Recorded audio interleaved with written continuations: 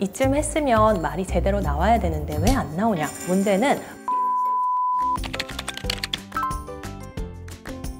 Hi guys! It's such a pleasure to be here introducing myself. I'm Ji in Korean and I also go by Gigi in English. I've been working as an English teacher and a translator for about 6 to 7 years. And I also teach English in several companies and several government institutions. 그쵸, 영어 공부 정말 어렵죠. 그게 일단은 항상 시험 위주로 공부를 해왔잖아요. 그러니까 내가 얘기를 하는 게 정답이 아니면 어떡하지? 라는 두려움이 항상 있으세요. 짧은 기간에 뭔가를 성취하려고 하시면 안 돼요. 이 쌓이는 시간이 필요한데 그 시간을 그냥 무시하시고 계속 새로운 거를 반복을 하는 거니까 사실 그럼 쌓이는 건 아무것도 없는 거예요. 저 같은 경우는 사실 한국에서만 공부를 했기 때문에 유학파 안 하셨어요? 네. 이런 것도 안 하셨어요? 네, 한 번도 안 해봤어요. 교포처럼 생겼죠? 저는 모든 세팅을 다 영어로 바꿔버렸어요. 핸드폰 세팅도 마찬가지고요. 아니면 이제 제가 매일 듣는 노래, 아니면 매일 보는 영상 이런 것들을 전부 다 영어로 바꿔버렸죠. 그러다 보니까 자연스럽게 이렇게 좀 받아들여지는 것들이 있더라고요.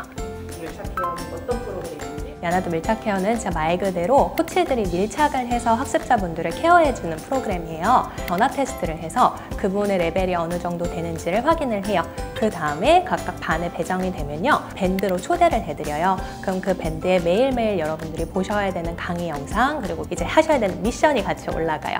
제일 중요한 거는 그 시험 영어라는 그 선입견에서 일단은 벗어나오시는 거예요. 재미있는 미드, 아니면은 재미있는 쇼 프로그램, 아니면은 뭐 노래, 가사 좋은 것들을 올려드리고 실생활에서 내가 배운 게 진짜로 쓰이고 있구나라는 거를 눈으로 직접 확인을 하시면 훨씬 더 학습 약간 의욕 같은 것도 좀 고취가 되는 것 같아요. 그래서 저는 제 스타일로 영상을 올려드리고 있어요. 일단은 간편성. 24시간 저희는 케어잖아요. 그래서 영어에 궁금한 게 생겼어요. 그럼 단톡에 올려주시면 제가 거기에 답변을 드리기도 하고요.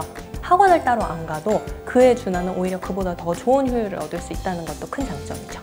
지금 여러분들이 말이 안 통한다고 해도, 말이 이렇게 바로 안 나온다고 해도 그 안에 이제 내공이 하나씩 쌓이고 있는 거거든요. 예를 들어서 김밥을 생각을 해보세요. 지금 그냥 김밥 속재료 없이 밥이랑 김밥 막 싸면은 김밥처럼 보이기는 해요, 겉으로는. 하지만 실제로 맛을 봤을 땐 그게 아니겠죠. 여러분들이 지금 말이 안 나오는 건 이 속재료를 준비를 하고 있는 과정이라고 생각을 해주시고요. 계속 꾸준히 해보시면 좋을 것 같아요.